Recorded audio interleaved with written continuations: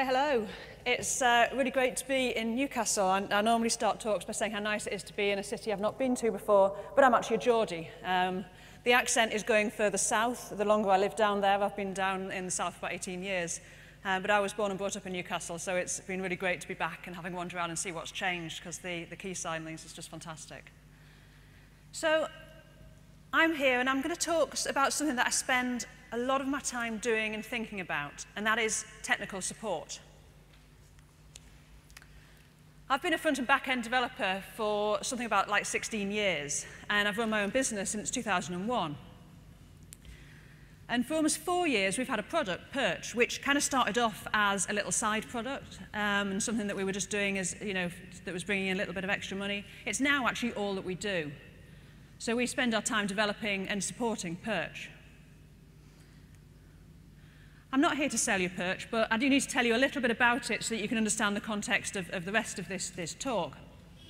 So Perch is self-hosted. People buy it, and they download it, and they install it on their own hosting, and they install it on their own local development environments. That's kind of important in terms of how much support we have to deal with. And it's written in PHP and MySQL. The target market is web designers. We're not selling this to kind of end clients. We expect that people have, some kind of technical ability when they buy it. So when I talk to my peers about Perch, I talk to people like you guys, and I say, well, we used to be a services business, and now we do this product. People are like, wow, I'd love to be doing that. No more clients, a product, that sounds great. And then they say, but what about all the support you must deal with? So I talk about support a lot, which is why I came up with this idea for a talk, because at every conference I go to, I'll be talking about something else. I'll be talking about CSS or whatever. But afterwards, in the hallway, people ask me about the technical support for Perch. So I thought, well, let's talk a bit about that and the things we've learned. Because even 4 years on, and the fact that Perch is all that we do, and we've got an awful lot of customers, it's still just Drew and myself doing all the support. So we've had to kind of find ways to manage that. And we've also learned quite a bit about how to get support. Because I don't think it's obvious, unless you've supported a product, actually how to really form a support request and how to ask for support in a way that will get you help quickly. We see an endless stream of very intelligent people coming into support and asking us questions that we can't really answer. We have to ask them a bunch of questions back, and this thing goes on for ages, and they can't get back to their project because we're having to sort of tease out the information that we need to be able to help them. So I'm going to talk about the business of supporting people and how we do that, and a bit about how you might get support and get better support. So in our experience with Perch, the support that we offer for the product is possibly as important as the features of the thing itself. When we look on Twitter, sort of see what people are saying about us, a lot of the stuff we're seeing is actually about the support. It's about what people think about the help they're getting. And we see some really nice tweets from people. So support can be an amazing marketing tool, especially like us. We've got a product that's aimed at people who use it for their business. They're using it to provide services to their clients. So it's really, really valuable to them that we're going to help them out and that they know that they're going to get help. So support is a really, really good marketing tool. People talk about good support. And the level of help we're giving people and the speed of our response is really important, because we're a commercial product in the CMS space. And there's a ton of free content management systems out there, obviously. So what makes us different? And one of the things that makes us different is that we help people, and we really, really help people. So I think sometimes, and I think quite often actually, the fact that people will get support is what makes them buy Perch the first time. They think, well, this is an important project, and I'm a bit worried, will I be able to do this? And they know they're going to get help, so maybe they'll buy that first license. And, we see that a lot. People saying, oh, well, you get help, you get support, it's worth paying for. So support is important, and I'd say it's actually vital to the success of Perch. It's been vital to allowing us to become a product business at all. So what tools can help you with support? There's a bunch of stuff out there. Sort of support desk systems and ways to manage support. First, I'd say the email, using email for support. If you've got a product, or even just a small project, even just a side project that you're sort of putting out there, supporting it by email is really, really difficult. For us, there's 2 of us doing support, and we've got an email address, hello@grabberperch.com, which kind of pre-sale stuff comes into. And both Drew and I pick that email up. And what we find is that if I've read the email, I've seen it, I've not answered it yet, and then kind of it just disappears in all the other email. And we both think that the other's answering it, or sometimes we'll both answer an email at the same time. If we were doing that for all of our support, it would be an absolute nightmare. Email is really hard to scale as well as a system.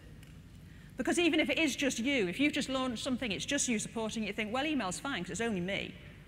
If your product starts to grow and become more successful and you need to bring in other people to help you, the last thing you need to be doing at that point is trying to implement some kind of support system.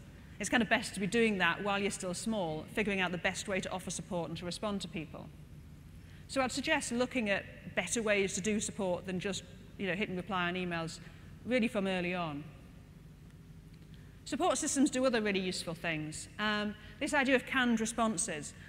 As we'll see later, we spend a lot of our time actually sort of saying the same things over and over again.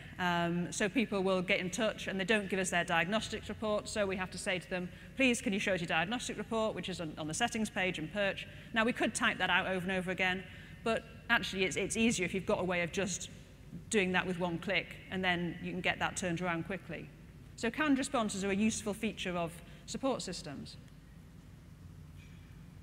Something that's probably less obvious is that a decent support system will also give you data. And I'll show you some of our data later, but if you can collect data on what support is coming in, that allows you to plan for future growth.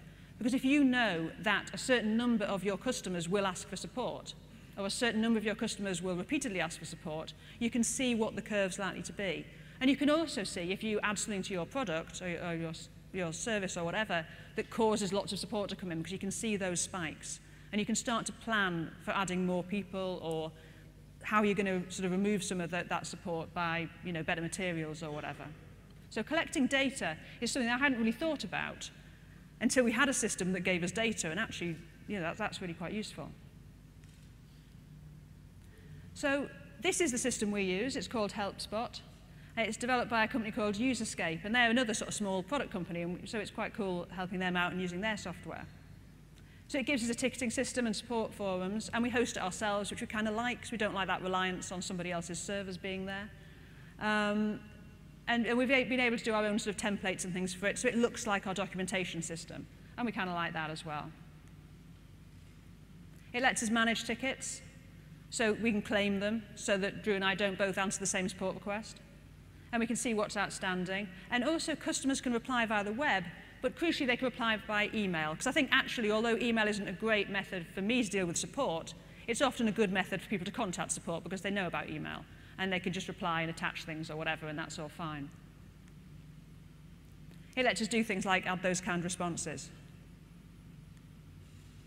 And it gives us some stats and interesting graphs and information about the amount of support that's coming in. Now, when we moved to HelpSpot, we did actually look at quite a lot of other systems. There's loads of things. This is Zendesk, which is really popular. That's a software as a service support system. We actually very nearly went with Zendesk.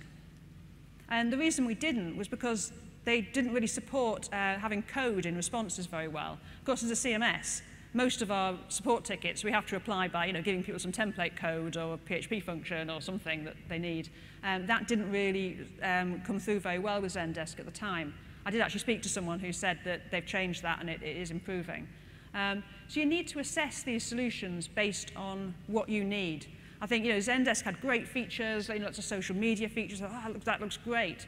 But there was that one thing about code and tickets that was the deal breaker.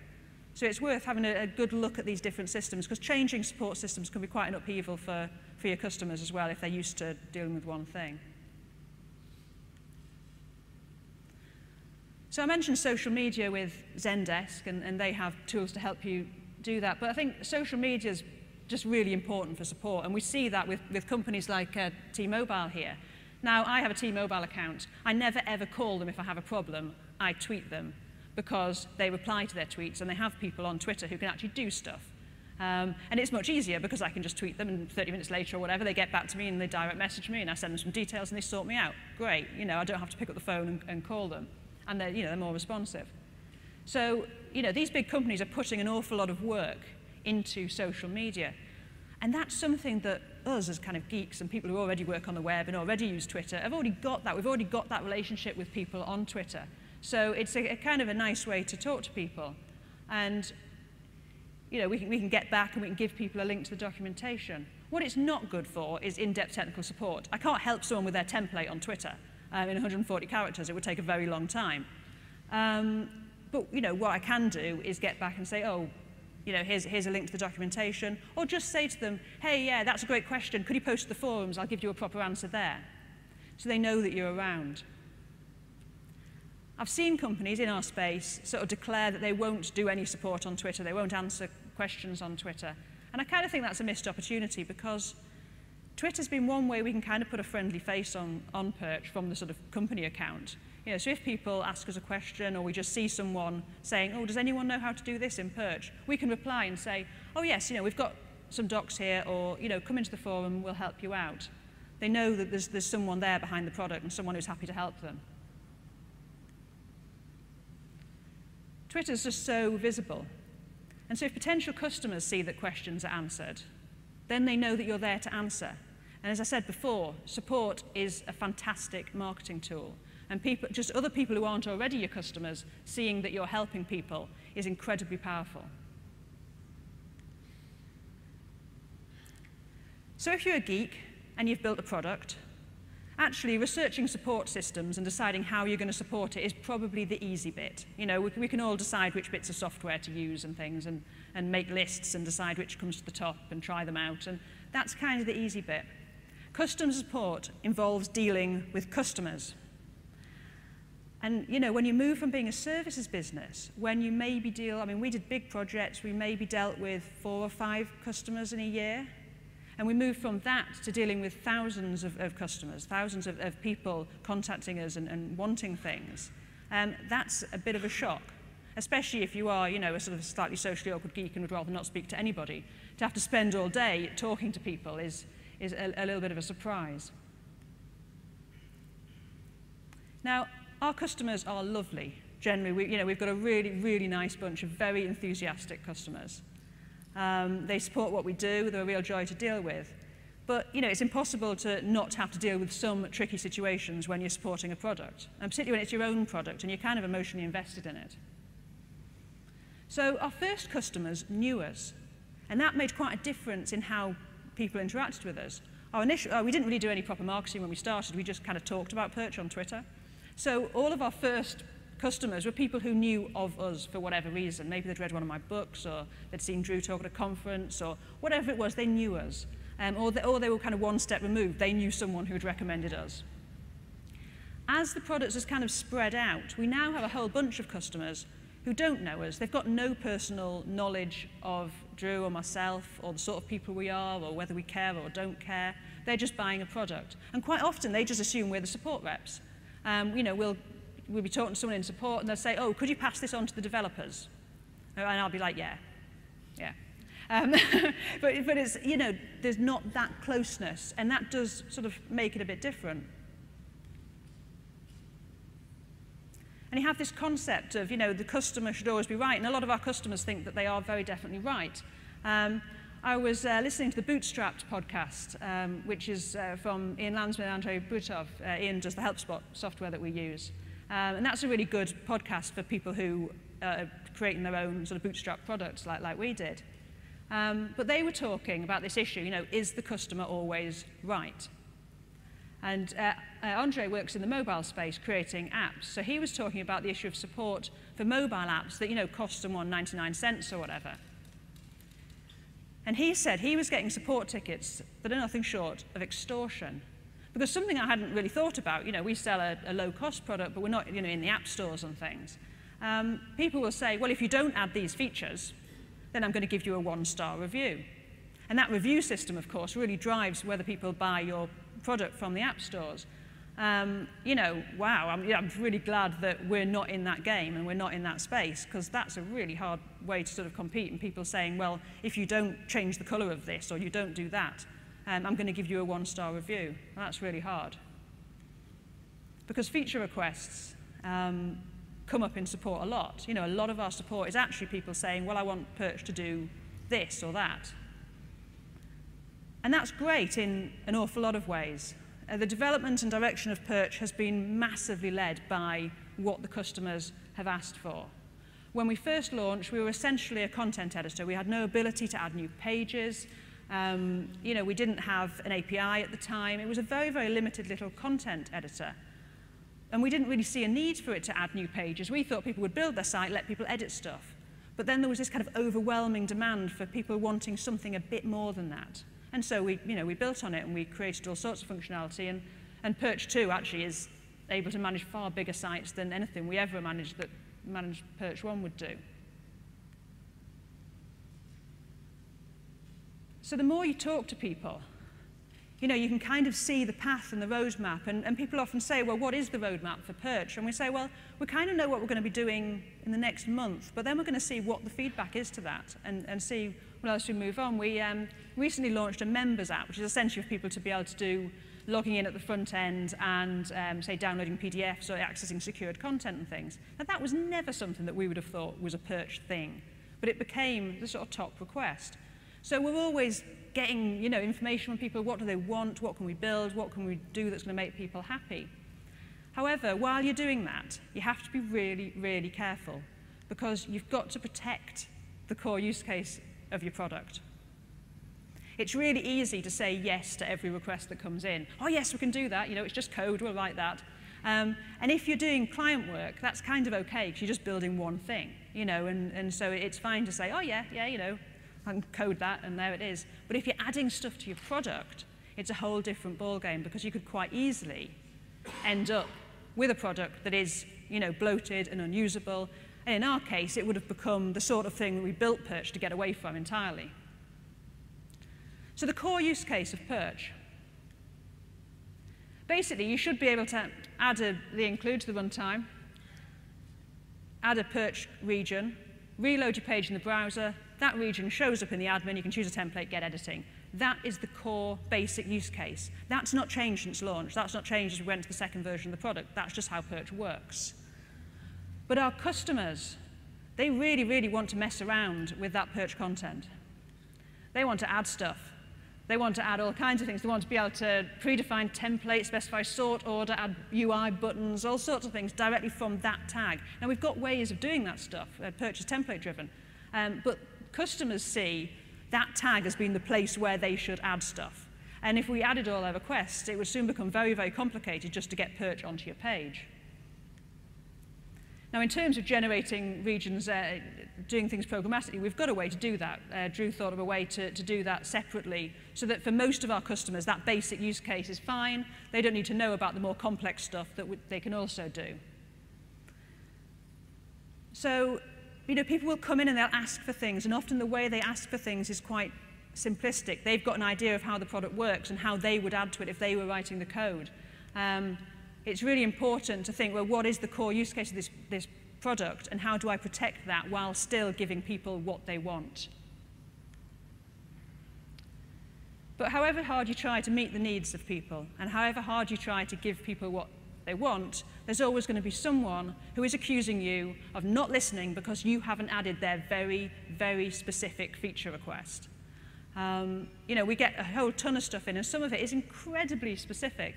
And we can't find a good way to make that a generic thing that could be useful to more people. And we've got to decide not only how not to bloat the product to make it just unusable, but also where's worth putting development time in. You know, what will benefit the majority and what will benefit the most people when we add it. You know, you're not fulfilling the request of that noisy person often because you are listening. You're listening to the majority. And the majority are often quite hard to listen to because they tend to be quiet. You know, you don't hear from people who are happy.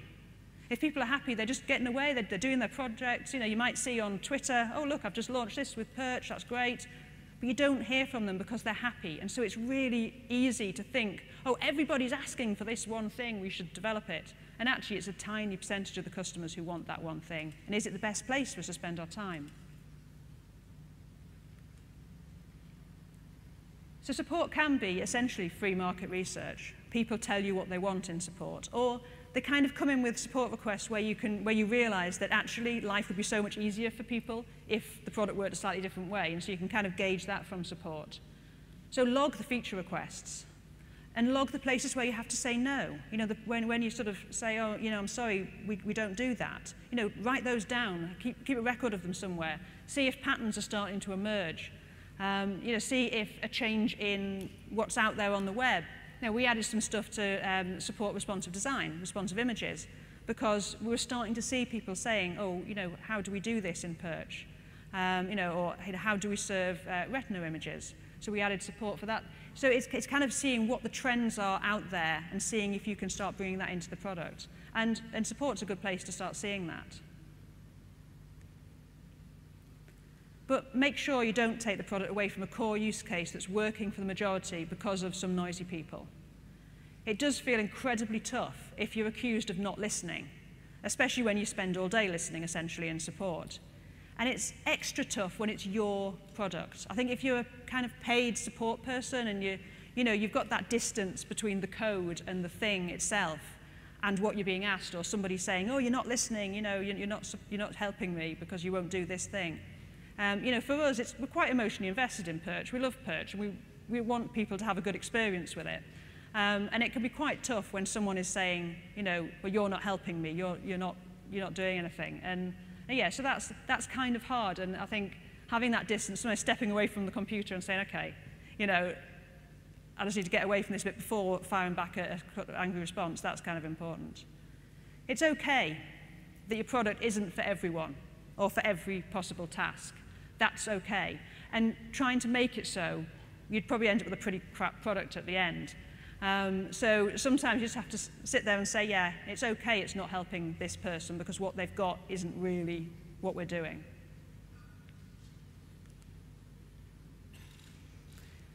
So one of the questions I get asked a lot when I talk to people about support is, you know, don't you get swamped with tickets? As I mentioned, you know, we have web designers use our product, and the level of knowledge amongst our customers is, you know, huge, the sort of difference between them. We have people who really can barely write HTML and CSS. You know, maybe they're using Dreamweaver or some other website builder thing, and their knowledge of even just HTML is quite sketchy, right through to experienced PHP developers who use Perch kind of as an add-on to some other system they're doing. They use it for the content management bits. So there's this huge range of people who come into support for various reasons.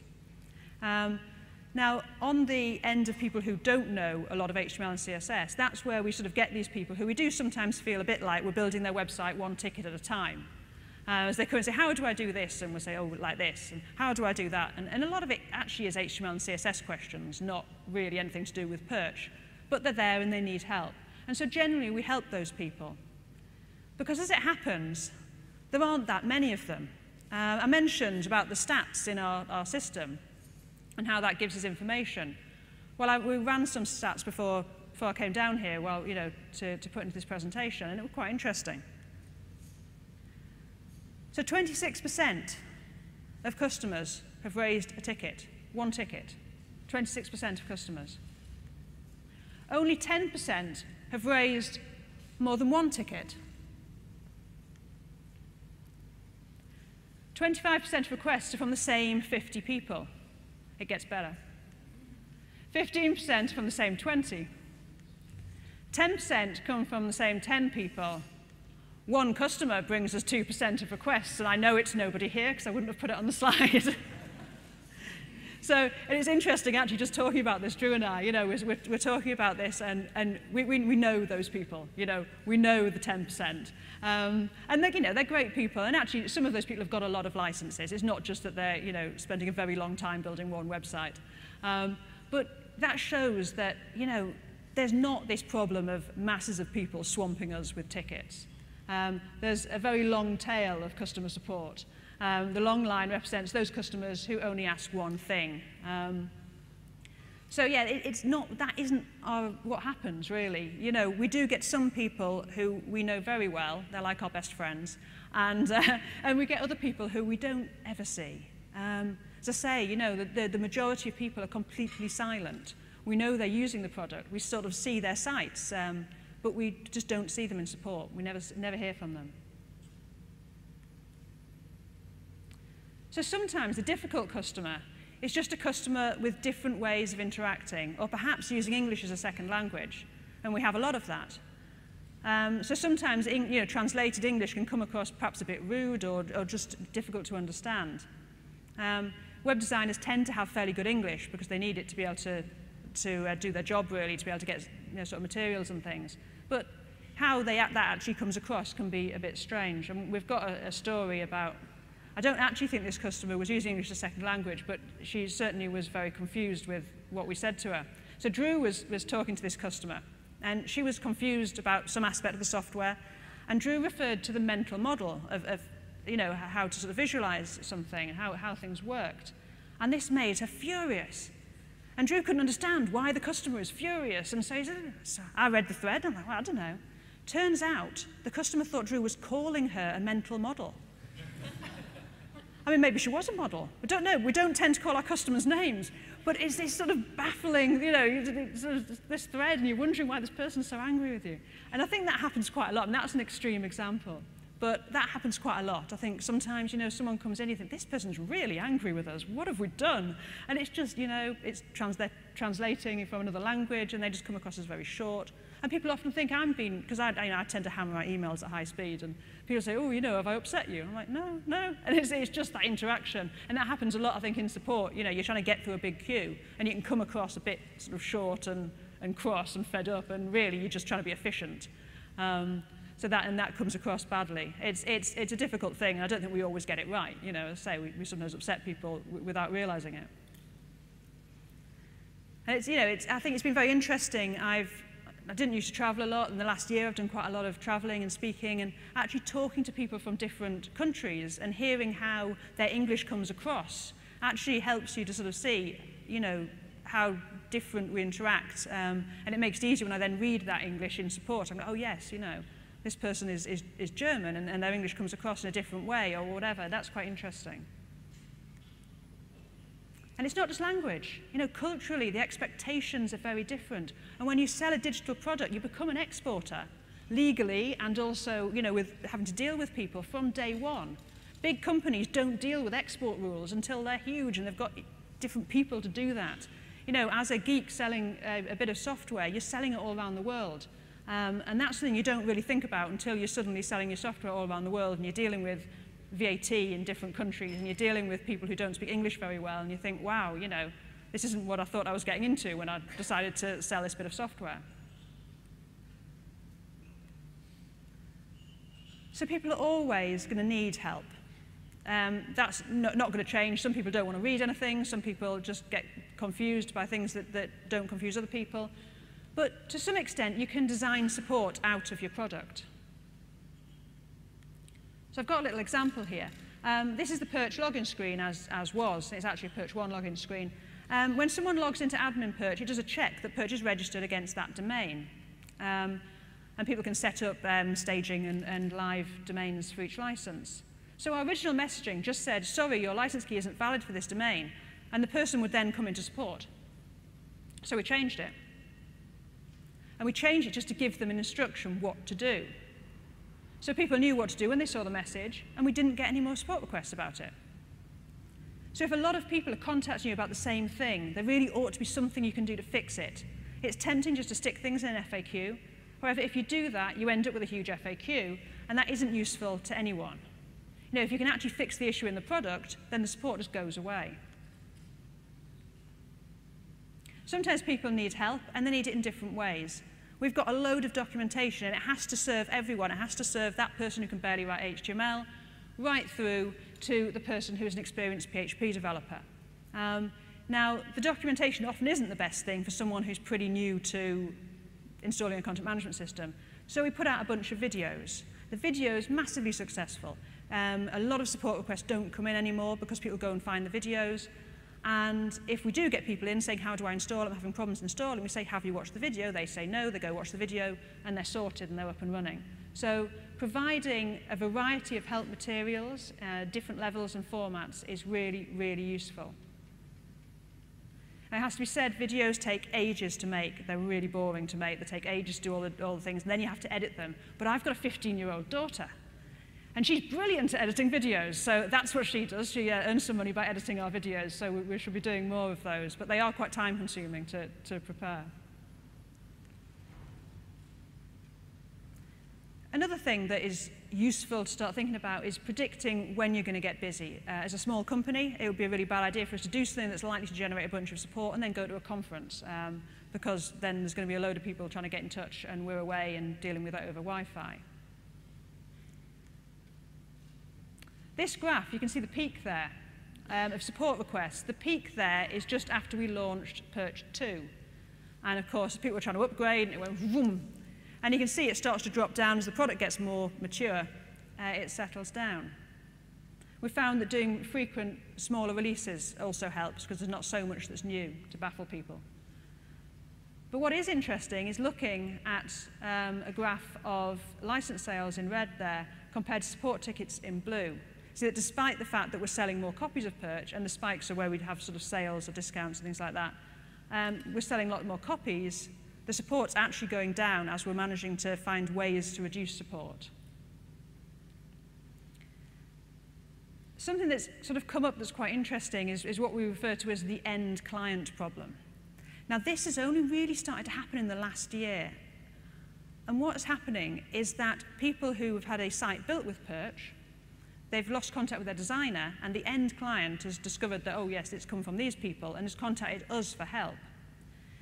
This normally shows up. We get a support request that's something like, how do I add an image to my about page? Or I can't log into my Perch. And you're thinking, yeah, this probably isn't a designer who's built something with Perch.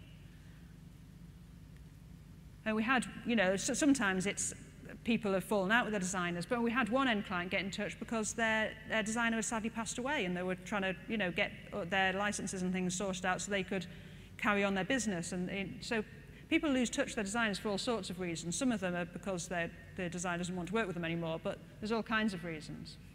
And this causes all sorts of problems with third-party software. Who owns the license? Our contract is with the person who bought it. Maybe that's not the end client. So that's a bit tricky to deal with. And ultimately, who supports the end client who's got a third-party CMS? We're not set up to support end users. We support web designers. The legal issue, we have to just get them to get the license transferred. The support issue, the way we've really solved that is through our registered developer program. These are a bunch of people who know Perch well. They're listed on the site. We get an end client in saying, I need a new web designer. I've lost contact with my person. We say, hey, we've got a bunch of people here who know Perch well, and they'll be able to help you. So that helps everyone. It helps us because that end client carries on using Perch. It helps our registered developers who are customers of ours because they get another client. And it helps the client out because they've got someone who knows the software that they're already using. It has to be said that not all support is your problem, and this is the hardest support to deal with. As I said at the start, Perch is self-hosted, so we see all sorts of web hosting that's out there, and quite a lot of it is utterly terrible. We've become expert in the bizarre ways it's possible to configure PHP and MySQL, and there are an awful lot of very odd ways to do it. As we hear more from different hosts, we try and find out which host someone's using if they're having a specific problem, because then when someone else comes in, we can say, oh, yes, you're on this host. Here's some advice for you. But what's even harder are those hosts that refuse to support their own customers, because then the customer kind of ends up in this to and fro between us and the hosting company. Once you suspect that a user has a hosting problem rather than a Perch problem, we give them copy and paste information to give to the host, so they can just paste it into their support ticket to their host. Is there anything I need to do to configure PHP sessions, for instance? And then if the host comes back with a response that they don't understand, they put it back into our system, and then we can help them do that in Perch. But then sometimes you get a host who'll just go, oh, we don't support third-party scripts. You're like, OK. And this usually is because it's very cheap hosting. And it's so oversold, there's no way they can support anybody because they've just, they're charging $2.99 a month or something. If you're only paying the price of a cup of coffee for your hosting, it's probably fairly terrible because they just haven't got the time to support anyone. Cheap hosting works out very expensive in terms of your time. And, a small amount of extra money on hosting, not a lot. A few quid extra a month makes a huge difference in our experience, from what we're seeing in support. The other thing that isn't our problem is people not understanding HTML and CSS. We get this, Perch isn't adding paragraphs. We get this sort of request all the time. And every time Perch is adding paragraphs, the customer has added a reset style sheet at some point, and that is removing the padding and margin on the paragraphs, and so they're not seeing them when they look at their web page. And they presume this is the software. Now, I'm assuming that everyone here understands what a reset style sheet does. But I think actually taking that a little bit further, having some understanding of the full stack that your sites live on, makes a huge difference. That doesn't mean becoming a PHP developer if you use software written in PHP, but just understanding kind of how it works, how it all fits together. People really struggle when they just don't have that mental model of how things fit together. These days, you can offer clients a very advanced level of functionality without actually having to write any back-end code. And I think that, that sort of means there are a lot of people out there who are doing stuff, and then when they get stuck, they get really stuck because they've not really got that understanding.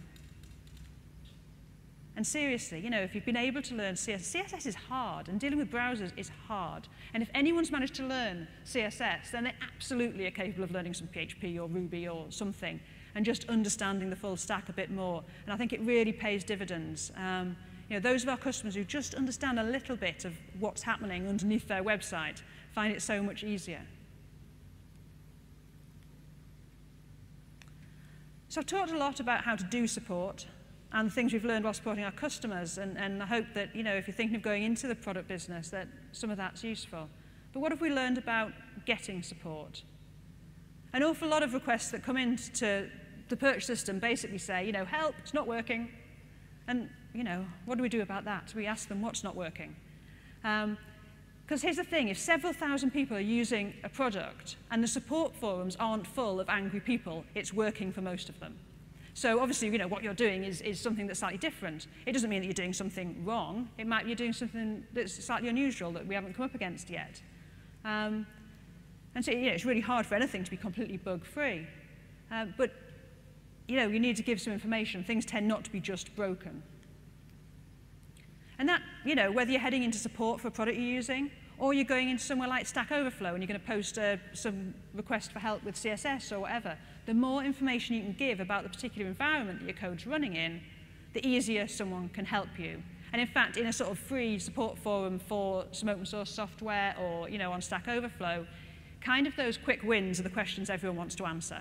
If someone's given all the information, you can read down and say, oh, yes, I know what that is, and answer it. Well, that's great, because you feel good you've answered someone's question. The question when you're going to have to tease out information, they're not so fun to answer, because it's going to take you all day.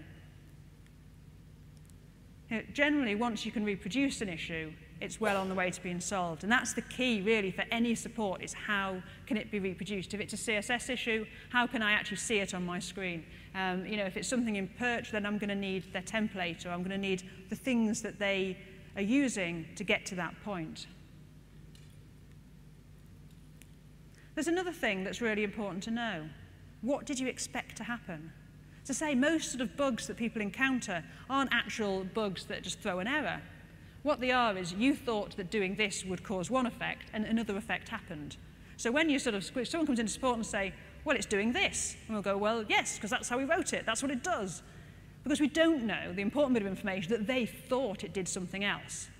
And that sometimes might mean that we're saying, oh, in Perch you do it like this. We get a lot of people who use WordPress, and they're trying to use sort of WordPress ideas in Perch, which isn't WordPress. So, sometimes it's just a case of saying, yes, well, this is how we do it. If we know what they expected to happen, then we can guide them in the right direction for what they need, rather than just saying, well, yes, that's kind of how it works. We wrote it. That's what it does.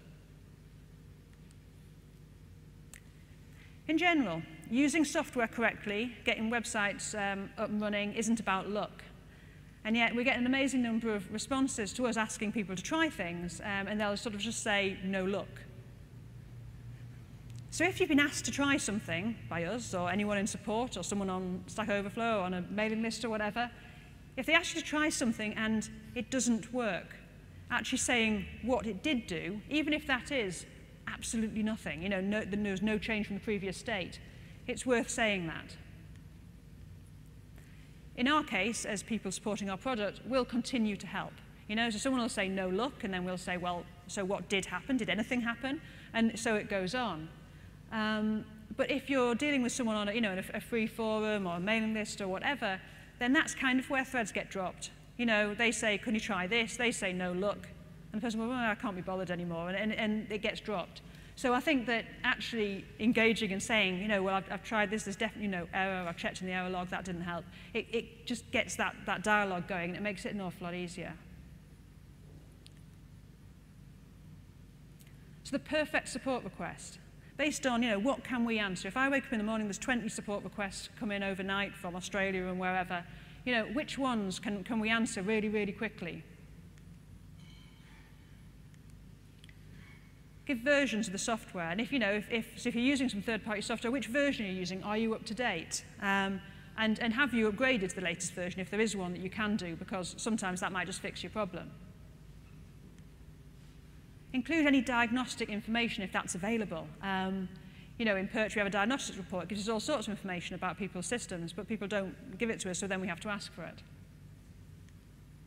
Give step-by-step instructions to reproduce. That's obviously easier if it's like a CSS problem. That's often quite straightforward. You can set up something on CodePen or JS Fiddle or something to show it. But step-by-step instructions, even if they're quite complicated, well, you're going to need this code or do this, but you need to be able to reproduce it. Obviously include any code required, so we're not guessing. Explain what you expected to happen when you did that thing, and explain what actually did happen, what you saw, just in case what we see then is something different.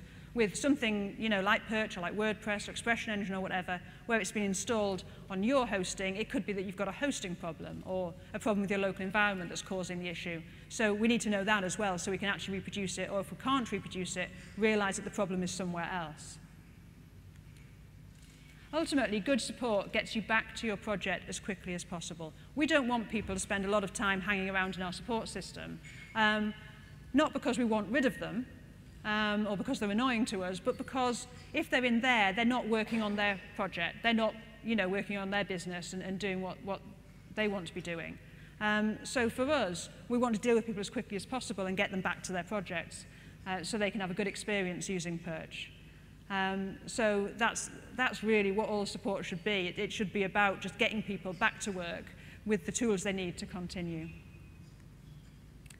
And that's me. Thanks for listening. My slides and notes and everything will be at that URL later, which I'll tweet. I'm really, really sorry that I am racing off. I agreed to do this after I'd already agreed to do front trends, and Gavin kind of twisted my arm that I should come and said, yeah, not the broken arm, yeah. And said that I will have a cab at the door for me to get into. I am getting a flight at midday back to Heathrow to get out to Poland. So I'm really sorry that I'm not around. It's not my style to come speak and run. But do get to me on Twitter or whatever if you've got any questions and things, and I'll be happy to answer. Thank you.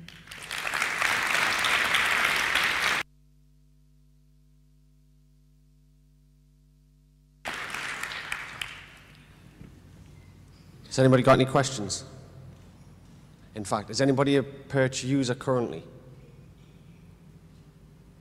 That's pretty cool. That's cool. Has anybody used support? Hey. Are you sure you're not one of those one persons? I don't think our 2%ers here. So I've got a couple of questions.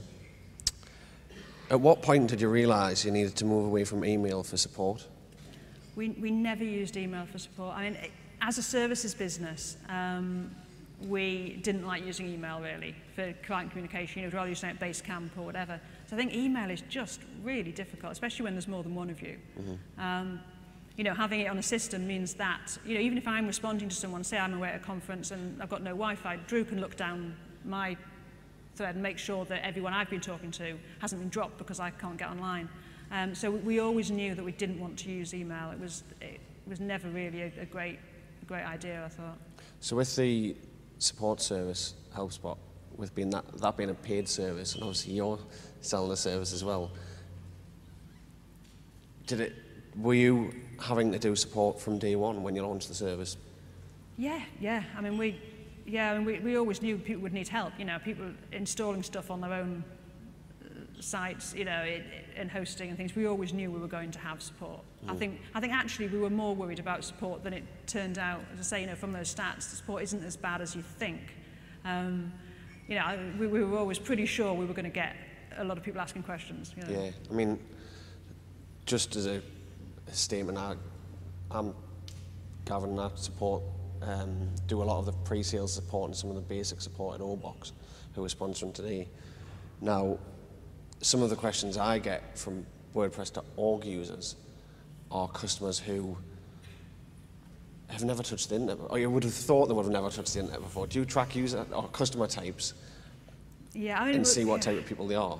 I mean, our ideal customer is an experienced sort of web designer or developer, someone who knows HTML and CSS well. If they know HTML and CSS well, they have no bother at all using Perch. So if we could target our marketing, you know, just to those people, we'd have an awful lot less support. Because our support is very much weighted to people who, you know, do need that help with just the markup a lot of the time. You know, it's like the templates are HTML based and they're just having trouble just doing a template, you know, an HTML fragment.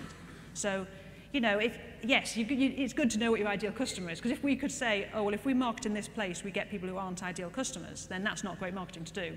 But it's quite difficult to work that out just because there's such a range of skills out there, people who are web designers. You know. What kind of response times do you try and do at Perch? We try and get back to people, I mean, certainly within the day, usually within the hour, often within a few minutes. I mean, we take it really seriously. We don't want people sat around not able to get on with what they're doing, because then they're having a bad experience with the product. Yeah. Whilst you focus on the core use case of the product, do you plan a roadmap for the future and what you personally want to do? Yeah, I mean, something we were talking about is the fact that it's important that we continue to drive the product, not just sort of think, oh, well, people want this and people want that. Because as I say, you know, there's all these people we never hear from. We're obviously happy with what we've done and the way we're taking it. So, I mean, we do have a bit of a roadmap. We kind of have things we think it would be nice to do, but then that is flexible, because sometimes you're reacting to responsive design, or you're reacting to something that comes along as well. When was the last price increase at Perch? We recently increased price. We increased it at the beginning of this month, and that was the first time since launch, and that was absolutely fine. We gave people a month's warning, because what we didn't want to do, a lot of our customers, obviously they are doing sort of small sites, they don't want to suddenly think, oh, the license is going to cost this much, and then suddenly it's something else. So we gave people a month's warning. We sort of like shouted about it a lot, which meant that lots of people bought licenses last month to sort of beat the price increase, which is fine, you know, that's cool. But, you know, we wanted to make sure that we were fair to the customers, that they understood, you know, what was happening and things. And the people have been really good about it. I think people like paying for something if they know they get help and it's not going to go away. You know, there's no other plan with Perch. We're not intending to sell it or to, you know, it's just us. We're building a product, we support it, and people pay for that, and that's okay. So with it being pay per license, have you ever thought about somehow introducing a cost system for support specifically, a recurring model over time? No, because I think if you do that, if you have people paying for support, it's in your interest to have support. You know, if you're actually earning money by support, you know, per ticket or whatever, then it's kind of in your interest to have your product hard to use. If support is free, it's in your interest to not have support. So you're thinking all the time, how do I make this product better so people don't need to come into support? If you're getting money when they come into support, well, you might as well just sit here and have a difficult to use product that people, you know. Yeah. I don't like that model really. Do you track recurring customers? Yes, we do. Well, the people buy licenses in their accounts, so we know sort of, I mean, we have people who have close to 100 licenses. Sort of people who do very similar sites, you know, they do sort of like almost like a template site, and they, you know, buy a copy of Perch for each one. So we have some customers with a lot of licenses. Was that one person a recurring customer? The one person doesn't have that, but she is actually a sort of she has got a lot of licenses. It's not just that she spends a lot of time building one site. But so, has anybody got any questions? One? No? Right, because Rachel's going to have to run. Right, brilliant. Thank you very much, Rachel. Thank you. It's been great to hear.